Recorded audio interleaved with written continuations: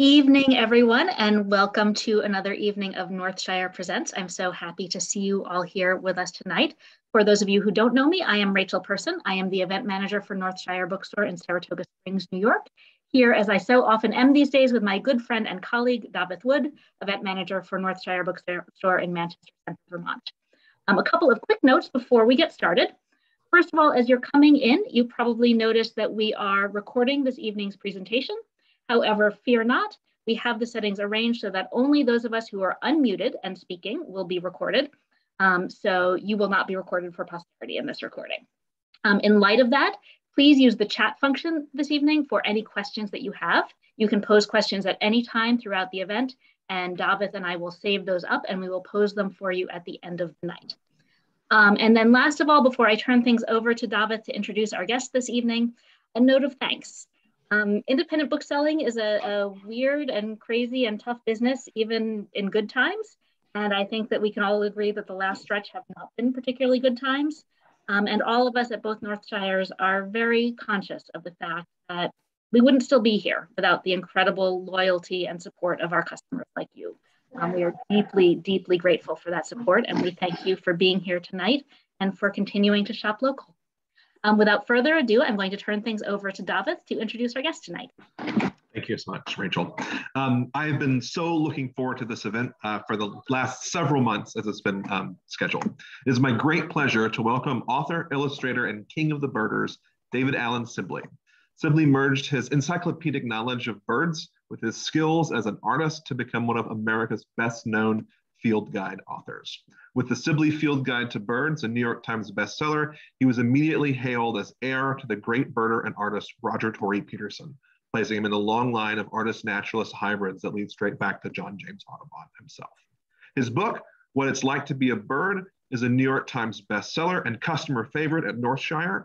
NPR said that the book's beauty mirrors the beauty of birds it describes so marvelously. And a recent Boston Globe profile called him one of the best ornithologists that's ever been and the pandemic's most unlikely celebrity. I'll be handing things over to David shortly for his presentation, but after that, Northshire's adult book buyer, the amazing Stan Hines, will lead a conversation with David about birding and books and brown-footed boobies and other things before we get to the audience Q&A. So please join me in welcoming to Northshire Bookstore, David Sibley. David. All right, thank you. Thank you. That's great to be here. And thanks to Northshire for arranging this tonight. And thanks to all of you for being here, coming out tonight and supporting your local independent bookstore like Northshire. I think this event was first talked about more than a year ago. And pandemic interfered and we're finally here. So it's really great to be doing this. And hopefully someday soon we'll be able to do things like this in person. But happy to be here on Zoom tonight. So I have a slideshow using some illustrations from my newest book, What It's Like to Be a Bird. And I'll talk a little bit about just some of the amazing things about birds in winter as we head into a winter season here in the north. So I'm going to share my screen and start talking about that. So you should be seeing a blue jay on the screen now. And this, of course, blue jay is one of the most familiar birds of the Northeast. It's a very frequent visitor to bird feeders. This one in this painting is gathering an acorn and flying off with the acorn. Blue jays are one species that stores a lot of food. They spend a lot of the summer and fall gathering food like acorns and stashing it in secret hiding places where they'll come back and find it during the winter. But the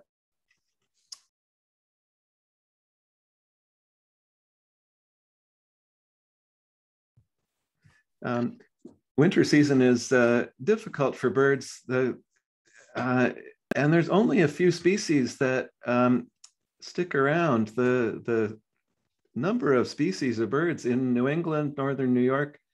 In the summer, there might be 100 species within a small area, nesting, living their lives. In the winter, that number goes down to just a couple dozen.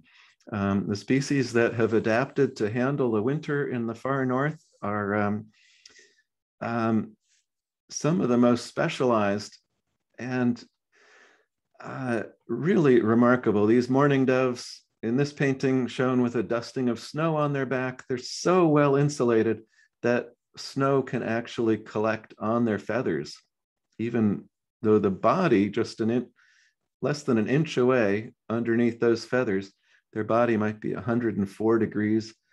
That's a pretty average body temperature for birds. So birds are the direct descendants of dinosaurs. I'll start with that. A lot of dinosaurs had feathers, and birds, the first birds appeared around the same time as this dinosaur, Onchiornis. So the first true bird, Archaeopteryx, appeared about 160 million years ago, about the same time that this dinosaur was from. And the feathers that Onchiornis had and Archaeopteryx were more sort of loose, shaggy feathers, like a modern ostrich plume. Later, more modern birds evolved feathers with barbules that stick the barbs together to hold the feather in a more solid, flat plane. And that adaptation really led to making flight possible. But this dinosaur, Onchiornis, had lots of feathers about 160 million years ago. And when there was a giant asteroid that struck the Earth about 65 million years ago in what is now the Yucatan, and it wiped out 75 or 80% of all the species on Earth, including all the dinosaurs. And it's thought that only 3 species of birds survived that impact 65 million years ago, and the just catastrophic effects of the years after that impact. So all of the birds we see today are evolved from 3 species that survived that asteroid 65 million years ago, and that they've become incredibly diverse and incredibly specialized, and feathers are still one of their defining features. This is a diagram of a house sparrow, just showing how all the feathers fit on the body of the bird. Every feather on a bird's body is uniquely suited to that location. So there's essentially every pair of feathers, a left and right matching feather on a bird, is different, unique. The feathers on a bird's head are tiny. They get larger going back along the body. The feathers on the wings are incredibly specialized, each feather shaped slightly differently for that position on the wings. The evolution of feathers continues now, but it's just produced some incredible specialization for flight, for ornamentation, and one of the most important functions of feathers are as insulation, which brings us back to the winter season. Feathers and down, goose down, eider down, is the most efficient insulation known on Earth. More insulating power per weight than any other material, man-made or natural, which is why down jackets, down sleeping bags are still the ultimate insulation. And birds have it. Birds are covered with down. Underneath all this outer shell of feathers, which are waterproof and windproof and streamlining, birds have a layer of down that insulates them. This is a diagram of a ring-necked pheasant showing the body, the flesh and bones of the bird underneath all the feathers. And you can see how much of what we see of the bird is feathers. The wings are almost entirely feathers. The tail is entirely feathers. And this is partly, this illustration, I used it in the book to talk about the adaptations of flight. It's one of the adaptations that makes flight possible that doesn't get much press is the fact that the bulk of a bird's body is incredibly compact. All the flesh and bones, the heavy parts of a bird's body, have been consolidated into this very small, compact mass that is centrally located and balanced below the wings. This is one of the things that makes flight possible for birds, is that the body is so compact. So all of the muscles that control the wings are in the breast, in the central part of the body. The muscles that move the legs are up in the upper leg, again, in that compact mass of muscle that is the body. What we see in the long extensions of the bird, the wings are all feathers. The legs are just slender bones and tendons. And the muscles that control those are up inside the body. The bill is small, lightweight, no muscles, just small jaw muscles there. Birds swallow their food whole and it gets processed inside their body, again, in that central mass. So as soon as they swallow something, it's part of that central body mass. All of these are adaptations that make flight possible, but coincidentally also adaptations that make a bird better insulated, that the body is kept at 104, 105 degrees. And the more compact, the more, the smaller that area of heat, the better it can be insulated.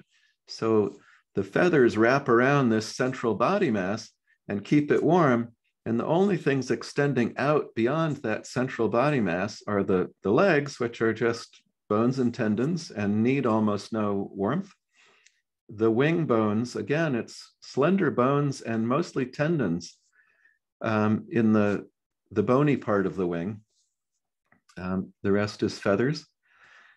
And a slender neck, small head. The bill doesn't have to be kept warm. It's mostly keratin, like our fingernails. So the only part of the bird that really has to be kept warm is that central body, and it can be really well insulated by this complete coat of feathers. Birds also have a system of countercurrent circulation in their legs and in their wings, so that blood that's coming back into the body after getting cooled off out in the feet or in the wings gets warmed up again as it moves back into the body. The outgoing blood transfers its heat to the incoming blood so that a bird doesn't lose much heat by pumping blood out through its extremities.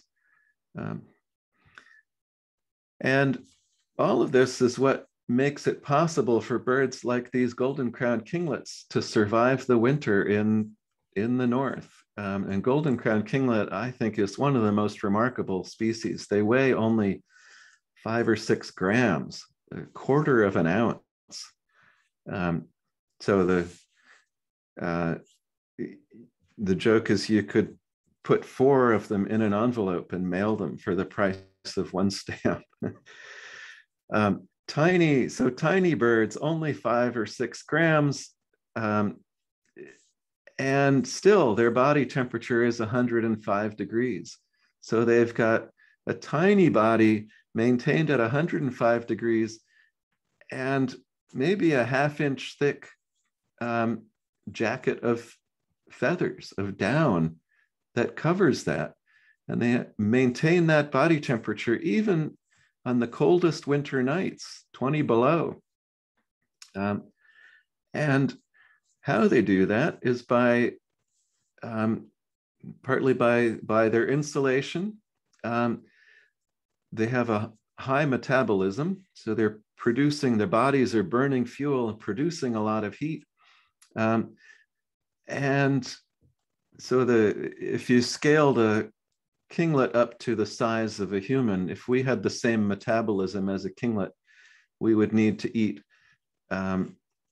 approximately 27 large pizzas each day to maintain that body temperature. That's the amount of fuel relative to their body size that kinglets are taking in. So they have to be constantly finding food in the form of, these kinglets eat mostly insect prey. So, and in the winter, they're finding little frozen spider eggs, frozen insects that are hiding out in the branches of spruce trees. And somehow they find enough of that to fuel them, to keep them going through a whole winter in the north. And at night, they fluff up their feathers to get a thicker coat of down. So it's like putting on a couple of extra layers. They tuck their bill in so that their breath, they're breathing in then warmed air that's inside their feathers, and as they breathe out, the warm air from their lungs is pumped back in underneath their feathers.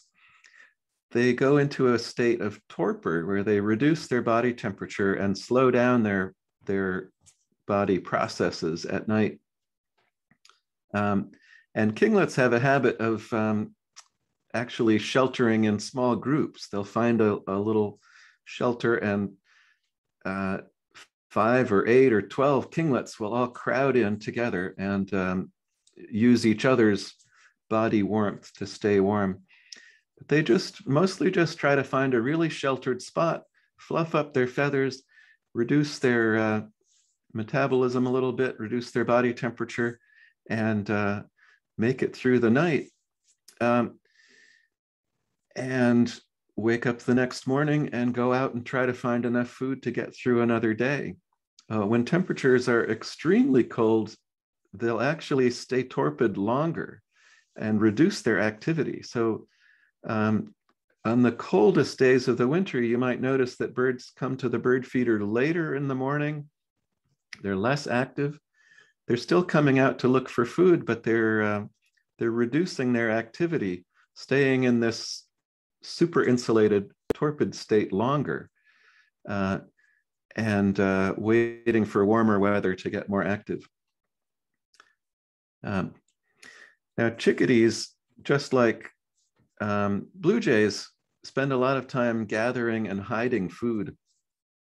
So they'll stash tens of thousands of seeds in hiding places through the fall, and then go back in the winter. And the studies have shown that they can remember most of those hiding places, and they remember not just the location, but the how perishable the food was and what quality it was. So they'll go back to places where they stashed something perishable. They'll go back there sooner to retrieve that. Or really high quality food, like say a sunflower seed, they'll go back to that when they really need something, or probably go back to that sooner rather than leaving it to chance, hoping that it's there later.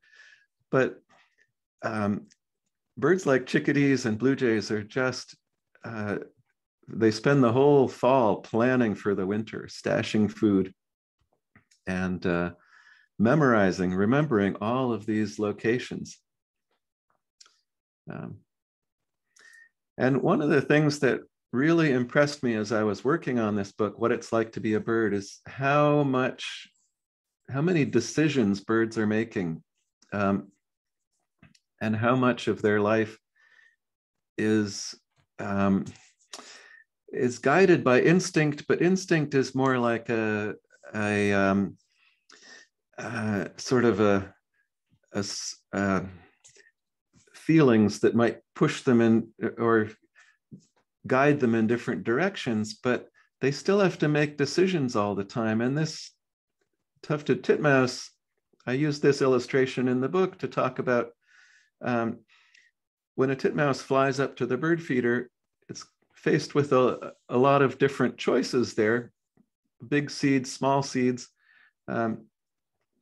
And you'll see birds like tufted titmouse and chickadees, the ones that fly off into the woods with a seed, they'll spend some time at the bird feeder deciding which seed to take. They'll test different ones, pick up seeds and drop them, and finally find one that they like and fly off into the woods with that. They're apparently, one of the things they're doing is weighing, getting a sense of the weight of the seed, and a heavier seed, a heavier piece of food is likely to have more fat. Fat is denser.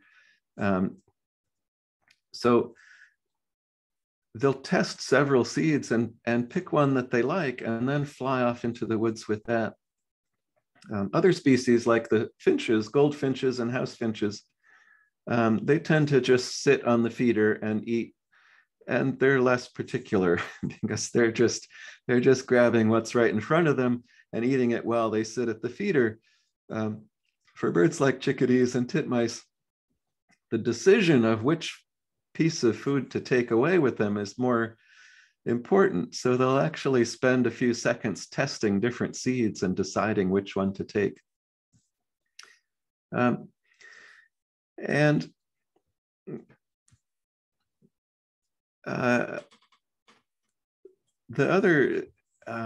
Another decision that birds are making, there's some research that shows that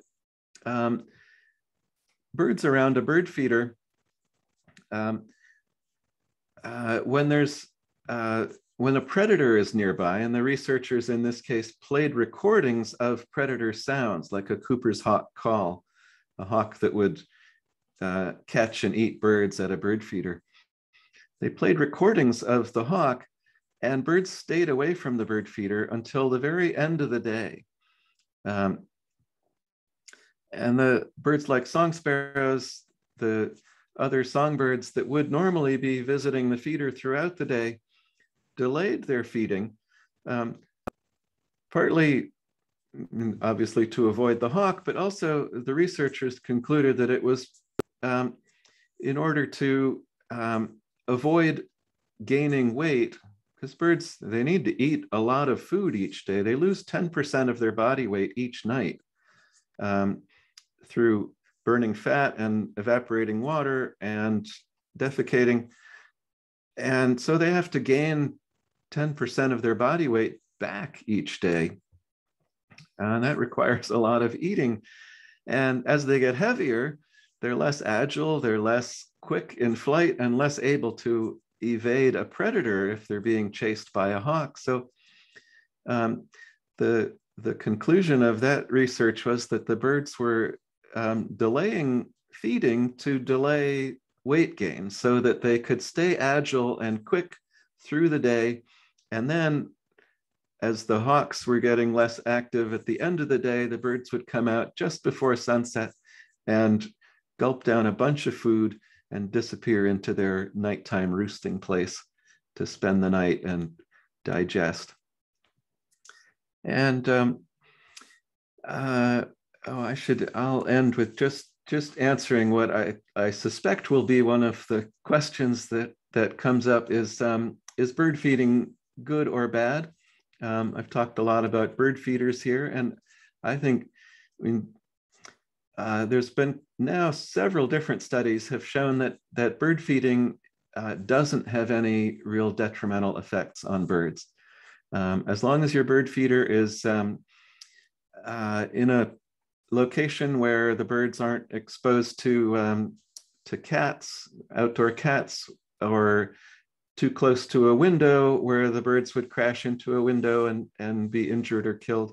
And as long as there's cover nearby where the birds can escape if a predator like a hawk shows up, the birds they'll avoid a feeder that's too open or too dangerous. And several studies have shown that bird feeding does not make birds dependent. It does not keep birds from migrating. they only use the feeder as a supplement to their natural food. And when the weather's warmer, right now, this time of year, a lot of people are probably noticing that there are fewer birds at their feeders. That is because the weather's still nice and warm. There's still insects active in a lot of places. The birds can find lots of natural food out in the thickets and fields and the woods. They don't need the bird feeder. They'll come to the bird feeder on a snowy day when it gets very cold. Later in the winter, when the natural food starts to be depleted, that's when the bird feeders become much more active.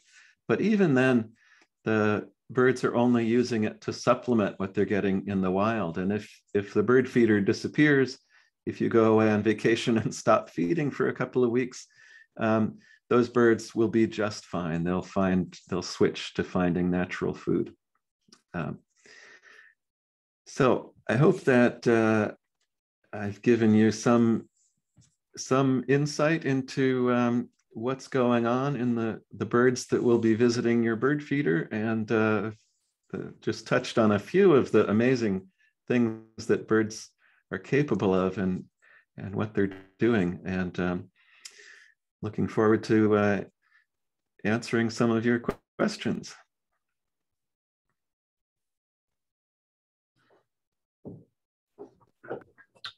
Hello, David.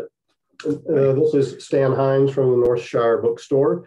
And thank you very much for your time. And thank you very much for your book. Over the last year and a half, your book, What It's Like to Be a Bird, is by far our best-selling bird book. And it's great to have another Christmas with it. And I know it'll be evergreen for us. And so it's just a wonderful book to be able to offer to our customers. Thanks very much. Thank you. So I do have a few questions for you, and they're really all over the place. I hope the people who are with us tonight will be as interested in these topics as they are to me. And the first one is I want to ask you about birds that show up in places where they don't belong. There was in New York Times recently, there was an article about a Steller's sea eagle that showed up in eastern Canada, and I guess they live in Asia and perhaps Alaska.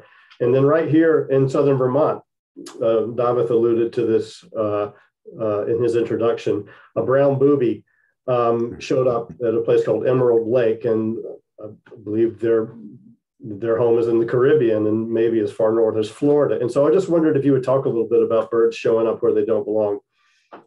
Yeah, it's one of the things that makes bird watching so exciting, is that you never know what's going to show up. And sometimes really, really remarkable things, like the Steller sea eagle, which was in the Gaspé Peninsula earlier this summer.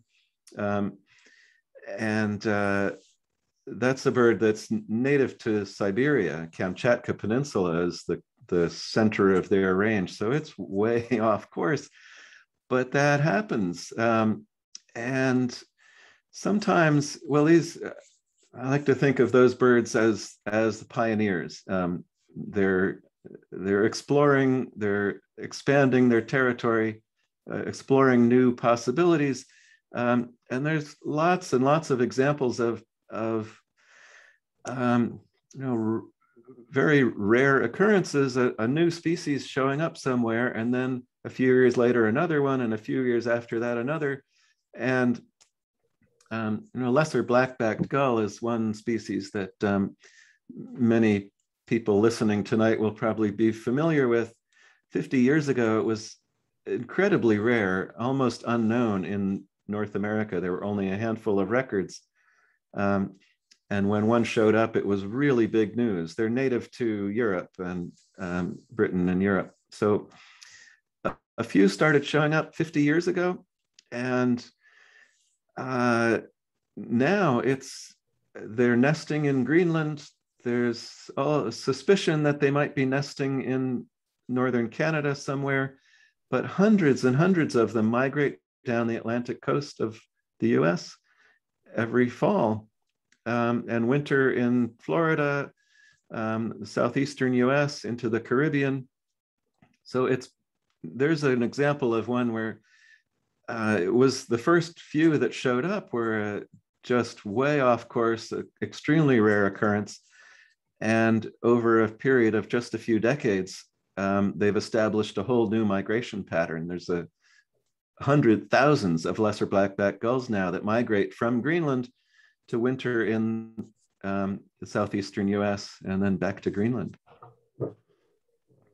Well, speaking of migration, then my next comment has to do with a video that I recently saw on the Cornell site about whimbrels. There's a tiny little island right off of Edisto Island and Seabrook Island in South Carolina called DeVoe Bank, where scientists knew that a lot of whimbrels came through there every year, but they didn't realize how many until they started spending the night there. And their estimate was perhaps 20,000 whimbrels at one time on DeVoe Bank, which they estimate might be half the total population of whimbrels in the world. And so I just thought that was fascinating, and I wondered what you thought of that. Yeah, it's an incredible discovery. And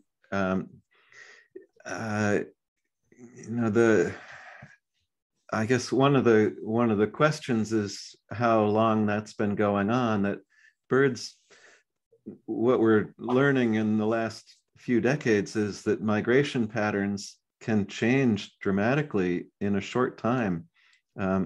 These are habits of the birds, sort of habitual things that they do, and they adapt very quickly to changes in food and weather, climate.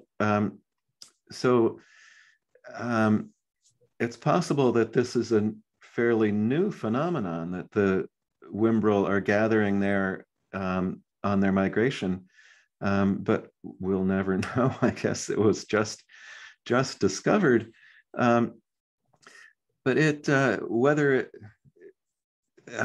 whether it's been going on for 10 years or 100, it doesn't really matter. It's just an incredible discovery, and it also highlights another thing that makes birdwatching so exciting is the potential for that kind of discovery. And something that I tried to highlight throughout the book, What It's Like to Be a Bird, is what we don't know about birds. And it's really surprising what isn't known about even really familiar birds like chimney swift and American woodcock and American robin. There are unanswered questions about all these birds that a careful observer in their own backyard could add significantly to what's known about birds just by watching.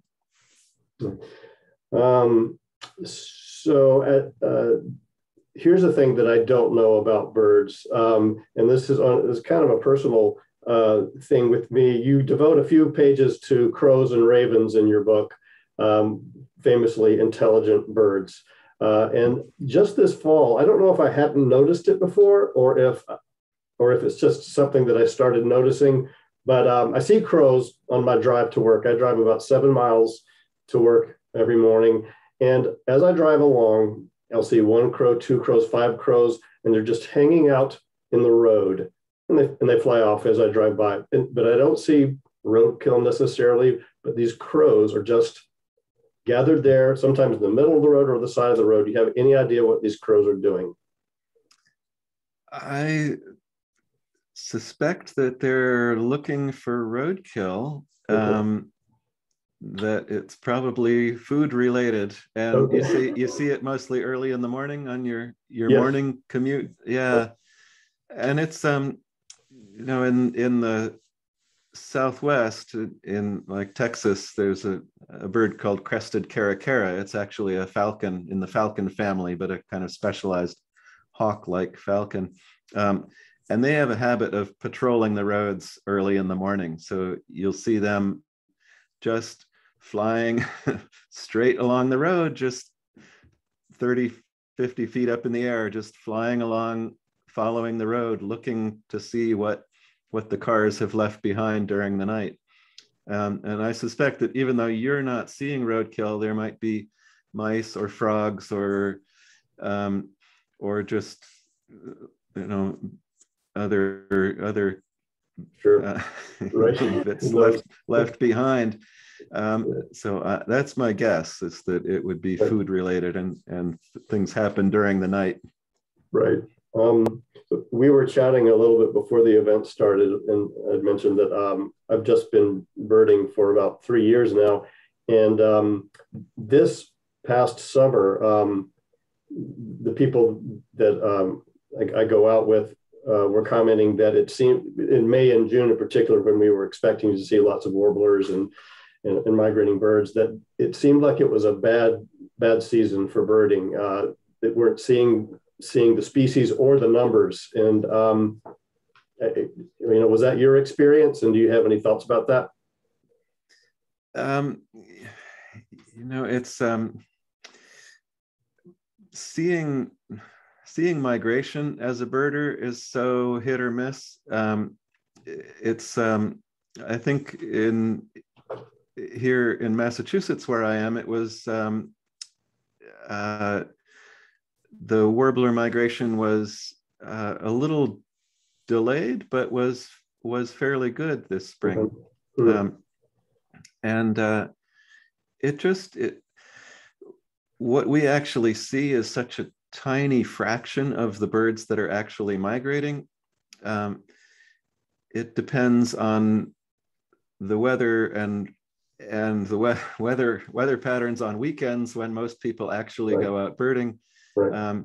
That forms the birder's impression of what the migration was like. And there's plenty of evidence that bird populations of many species are declining. So there's some evidence to back up the impression that the bird migration isn't what it was 10, 20, 30 years ago. Okay. But what you see in any given spring is depends a lot more on the local weather conditions and exactly which days you get out birding and what places you go. Right. And it can vary. A birder 50 miles away can have a completely different experience just because of that. Right. I'll ask you one more and then we'll open it up to the questions. And this one, again, I apologize, but it's also kind of on a personal note. But there are a lot of birds that I would love to see before I die. But there are a couple of birds that I haven't seen that are not rare, and one lives here, I'm pretty sure, and one does not. And the one that I haven't seen that is native is the snowy owl. How do I increase my chances of seeing a snowy owl? And the one that I'm pretty sure doesn't live in Vermont is the red-headed woodpecker. It's this iconic image of a red-headed woodpecker, but I don't think I've ever seen one. So how can I see one or both of these birds? Yeah, both pretty rare in Vermont. Snowy owl comes in the winter. But they're sort of cyclical. When they have a really good nesting season in the Arctic, then large numbers move south. This winter so far seems to be not a particularly big winter for them, coming south into New England.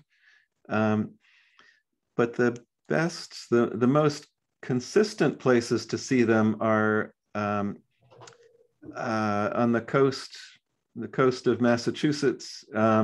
Plum Island, Logan Airport is a good, you can't actually get there to see them, but it is a very reliable place where they show up in the winter. Big open areas. Your best bet of seeing one in Vermont, I think, is just to monitor the bird news. And when you hear of one being seen in a farm field somewhere, try to get there and see it. There's some islands on the eastern end of Lake Ontario, on the Ontario side. Amherst Island is a well-known place for owls. It's a big open farmland area and really consistently attracts snowy owls in the winter. So if the border opens up and you don't mind a drive into Ontario, that's not too far from Vermont, and you have a good chance of seeing snowy owl there. And red-headed woodpecker is really a southern, Midwestern, southern species. So New England, even New York State is outside of kind of the core of their range. So it's always a rare bird.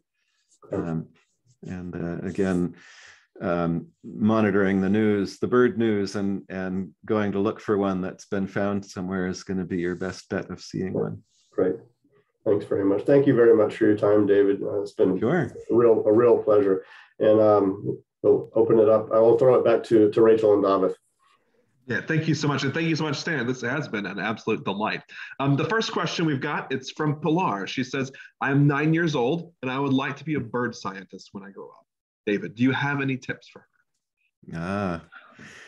Well, that's exactly what I wanted to do when I was 9 years old. So I think that's fantastic. And I think the best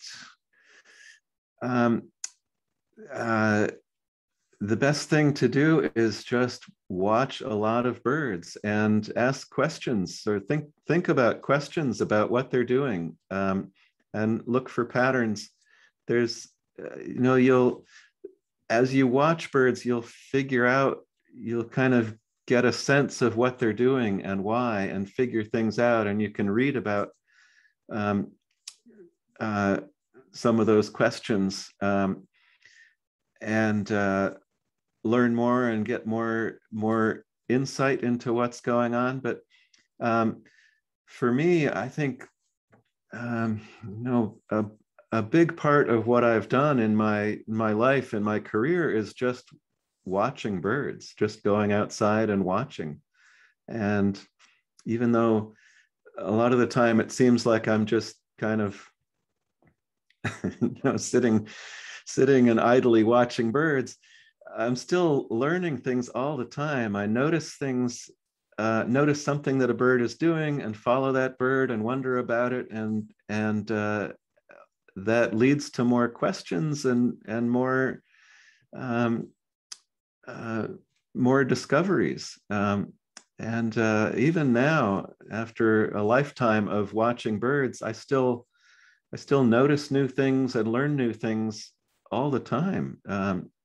So I think that at every opportunity, just getting outside or even inside, if you've got a bird feeder or some other way to watch birds from inside your house, just watching the birds at the bird feeder and really wondering about what they're doing and paying attention to how different birds act. That's going to lead to some real discoveries. Thank you. I'm going to combine two questions that we got because they're related. Ron asked if you have any comments about hummingbirds. And Lori asked, I have hummingbirds at my feeder every summer. Is there any way I can observe their behavior and learn where their tiny nest is? Yes, comments. I mean, hummingbirds are really incredible. And one of the things I think about when I watch hummingbirds is what would the first European naturalists or any explorers imagine coming from Europe in the 1600s and landing here in North America or Central America and seeing a hummingbird? It must have been just mind-blowing. So yeah, hummingbirds are, and I've got a few pages about hummingbirds in the book, What It's Like to Be a Bird, and some of the just incredible things that they do. They're so extreme. More than 70 wing beats per second as they fly. And well, anyway, there's many just incredible things about hummingbirds. Finding a nest is difficult. They're like all birds, they prefer that you don't find their nest, so they keep it hidden, and they're pretty secretive about approaching the nest. And they have a very wide nesting season. So if you have a lot of hummingbirds visiting your feeders, it's going to be difficult to um, pick out one individual, but if you can find one individual female hummingbird and watch that, because hummingbirds, only the females tend to the nest. The males don't even know where the nest is. They fertilize the eggs, but that's the end of their involvement. So it's only the female that's going to be flying back and forth with food. If you can recognize one individual female that's coming to your feeders, and watch that female, if she's leaving the feeder area going in the same direction all the time, you can try to follow that line, and that might lead you to a nest. But the nest could be quite far away. So yeah, it's quite a challenge. Ruby-throated hummingbirds tend to build a nest on a horizontal branch over an opening like a stream or even a road or a driveway. So that's the spot that you will eventually be looking for, is that little tiny cup nest, about as big as a golf ball, just kind of perched on a horizontal branch over some open corridor. But yes, finding those nests is really going to be a challenge. Thank you.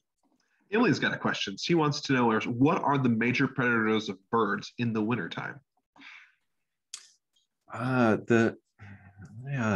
that's a good question. I think it would be primarily hawks, and especially the two species of hawks that are found in this area that hunt birds are Cooper's hawk and sharp-shinned hawk, the accipiters. Very similar looking. Cooper's hawk is a little bit bigger, but it's very difficult to distinguish the two species. But both of them specialize in catching small birds, and they will hunt bird feeders. So that's probably that and outdoor cats would be the two primary predators of birds in the winter. And I think probably the same year round in this area, that a lot of other birds and animals will eat eggs or nestling birds if they find a nest, but the predators that would take a full-grown flying bird are pretty limited. And it's particularly those two species of hawks and house cats. So this next question comes from Cecilia, and she asks, do blue jays remember individual people like crows do? They probably do. Yeah, it hasn't been tested, but a couple of years ago, I ran across some YouTube videos by a woman in Canada who has been feeding and following a group of blue jays, and I can't remember her name or the name of her YouTube channel, but it was really fascinating. I'm sure you could find it pretty easily. And the blue jays, clearly they recognize her. She walks out into the woods and the blue jays come to her and ask for food. And I think, there's been a study that showed that mockingbirds recognize individual people, and that people that have disturbed the mockingbird's nest, that have, like a researcher that has actually gone up and peeked into a mockingbird's nest, will be singled out for more aggressive deterrence after that, where the mockingbirds will ignore or be less aggressive to other people who haven't actually poked at the nest. So I suspect that a lot of birds, probably maybe most birds, are capable of recognizing individual people. Crows certainly there's been a lot of research on crows, and they have an incredible ability to not just recognize individual people, but to pass that information along to other crows. But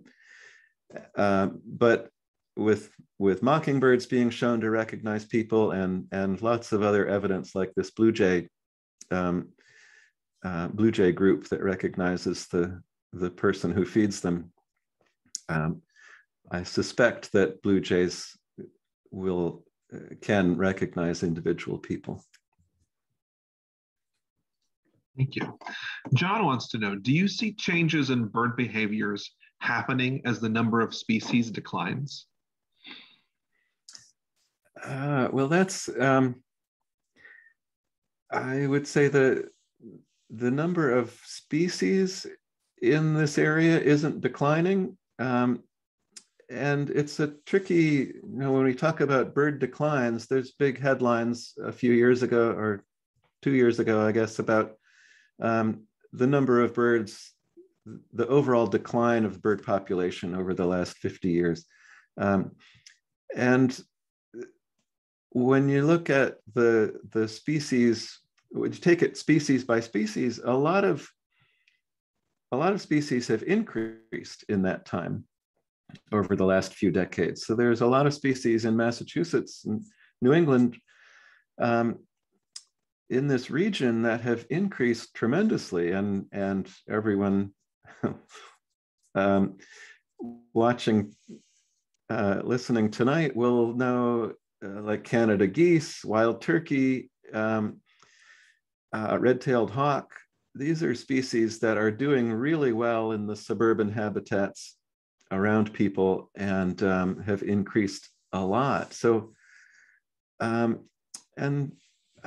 surveys like the Christmas bird count, which is coming up in a few weeks, the places, when in the 1970s, when I was a kid, I was participating in the New Haven, Connecticut Christmas bird count where I lived, and we would find 120 to 130 species in that count circle each year. It was pretty consistent, and I think it's still right around that number. The number of species hasn't changed. It's slightly different species, and many of those species that maybe they were common and now they're rare, or vice versa, but the total number of species has not changed very much. Now, I guess getting to the question, bird behavior changes.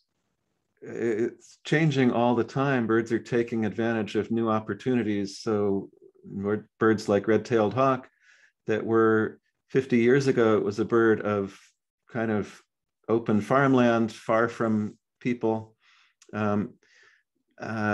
Now it's a suburban bird, and same with Cooper's hawk. They've moved into the suburbs and are thriving in the wooded suburbs all over Eastern North America. So there are some changes in behavior or changes in sort of habitat use, but it probably has more to do with just that species finding a niche that it can exploit, and less persecution, less danger, and not about interaction between different species of birds, but just about one species finding a niche that it can take advantage of. So this next one comes from Jenny, and I love it. She'd love you to comment on the 1 or 2 discoveries that you've had that have excited you the most. Oh, that is a good question.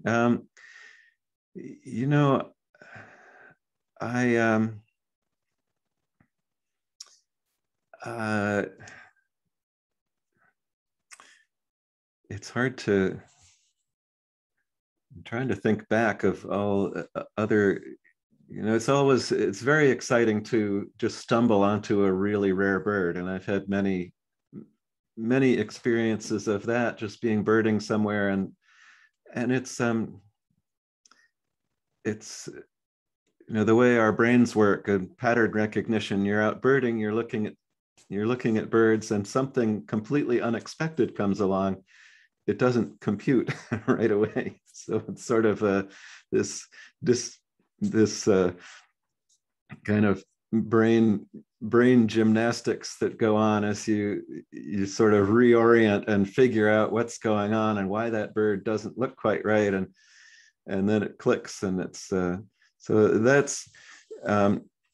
that's exciting. But I'm thinking back of was it maybe 10 or 15 years ago, watching my bird feeder in the Boston suburbs in Massachusetts, on a snowy day, and I was watching the juncos, and I wrote about this on my blog back then. But I was watching the juncos and trying to sort out the variation in the colors and patterns of the different juncos, watching one individual bird that kind of stood out, and realized that it was behaving a little differently, and that led to the discovery that I could tell the difference between male and female juncos by their shape, their posture, their behavior at the bird feeder. The females are a little smaller, slimmer, and more deferential, sort of. They kind of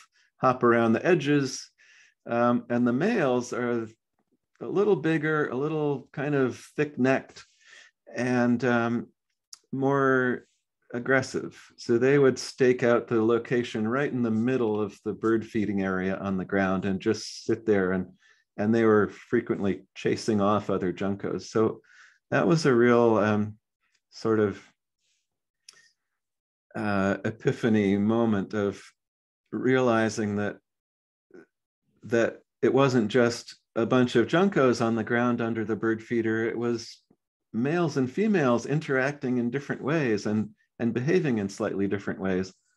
And that's the kind of discovery that I get really excited about, because it suddenly, it explains a lot of what's going on. It opens up a whole new world, a whole new way of looking at the flock of juncos that's at the bird feeder. Well, this has been such a delight. I'm afraid we're almost out of time, but there's one last question I can get to, and that's from Ezra. He says, I heard about the roseate spoonbills and wood storks coming north this year. What's the main driving cause for their northward movement? Yeah, it's been a pattern over the last few years that roseate spoonbill, which was it's a southeastern species found on the Gulf Coast and in Florida, and pretty rare anywhere north of Florida. Even the coast of Georgia doesn't get very many roseate spoonbills. And the last couple of years, in the late summer, they've been showing up throughout the Midwest, all the way up into New England. There were several this summer in, I think, in Vermont, Massachusetts, Maine. So I think it's all young birds, and maybe one thing it might indicate is a very good nesting season with a lot of young birds produced, but it probably has to do with changing climate, warming climate, so that there's a well-known pattern of wading birds like herons, egrets, and spoonbills and wood storks. Their